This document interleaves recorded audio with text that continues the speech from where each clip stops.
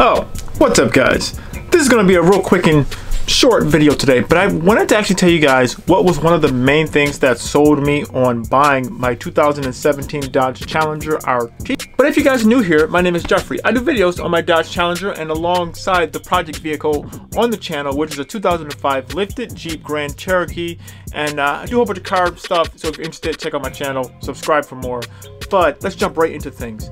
Now, one of the main things that sold me on buying my Dodge Challenger, if I look back about 2 years ago, this is back when I was still making videos on my Jeep Wrangler, and me and my fiance, we went to the local car show, our Buffalo, New York, you know, the auto show that comes, you know, when it makes the rounds through different cities every year.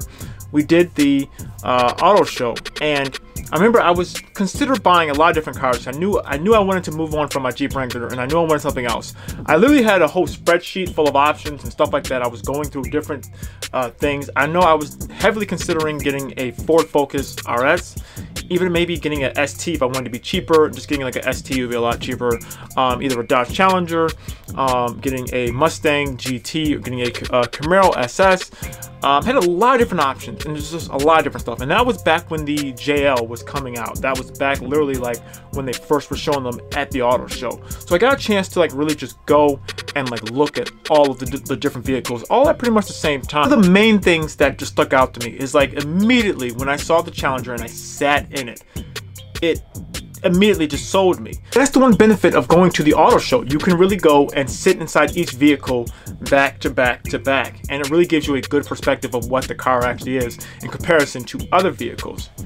For example, I sat inside the Ford Focus RS. I honestly loved the way it felt. The seats were very bolstered. The Recaro racing seats were really nice. The interior was okay for what it was, but it didn't quite feel as fun or truly just special to me.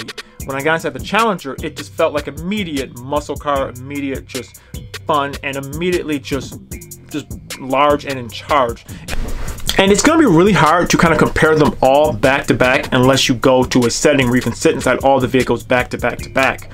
Now fast forward to this year, we just went actually the past, like literally over the past, or like 2 days ago, we went to the 2020 auto show that was here. And immediately, when I saw the Challenger again, I loved how everyone was just crowding around it. Don't get me wrong, people were crowding around other vehicles as well, you know, like the Audis and everything else. Even the new mid-engine Corvette, people were crowding around a lot of different vehicles. But just when people were seeing the Challenger, there was something cool about it. That people were taking pictures, people were like really like excited to see it. And that just reminded me of when I first got my chance to sit inside a Challenger. Like that was my first opportunity to sit inside of a Challenger and really like inspect it. Going to an auto show like that, it is actually a good idea if you want to compare different vehicles back to back to back. Because honestly, unless you're going to dealership to dealership to dealership to dealership, you really don't get the opportunity to go and sit inside different vehicles all at the same time. Or unless you go to a used car dealership, if you're buying a car used, it just depends on what inventory they have there. So honestly, going to auto shows are one of the best things you can do if you really are looking, or if you're in the market for another vehicle.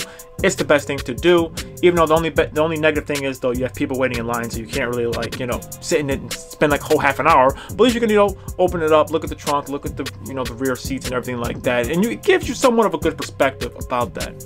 Even though the one bad thing about the auto shows though, all the cars there are usually way optioned out. So that's not exactly going to be the trend that you get unless you want to get your car, you know, completely optioned out. But at least you get a good idea of what the car is and kind of, you know, get a good example of what you're going to be getting yourself into. But yeah guys, so that's pretty much it for this video. It was a real quick and short video, but hopefully this guy will help you guys out. If you guys are thinking about buying a Challenger, if you're thinking about buying a different vehicle, hopefully this video will be helpful to you guys. But yeah, my best advice, go to auto show if you can.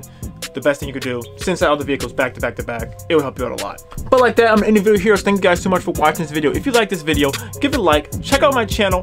Follow me on Instagram, OmegaGreed, the same name as the YouTube channel. And like that, we're out of here and goodbye.